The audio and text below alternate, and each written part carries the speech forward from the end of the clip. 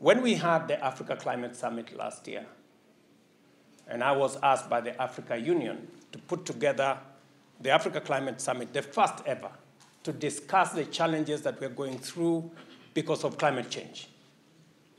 Swinging from floods, like is happening in Kenya the last few days, to drought in Malawi, Zimbabwe, and other parts of the southern part of our continent.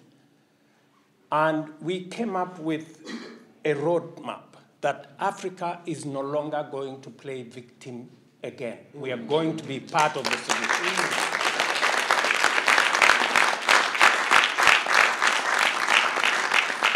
And because Africa is a rich continent, we have assets. We have the most renewable energy resources anywhere in the world. We have the largest uncultivated arable land anywhere for food security.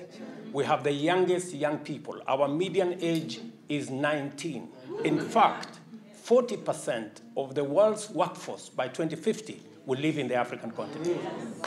And let me also tell you, a quarter of the world's population by 2050 will be living in Africa. So with these assets, we have made a determined push that we want to work with America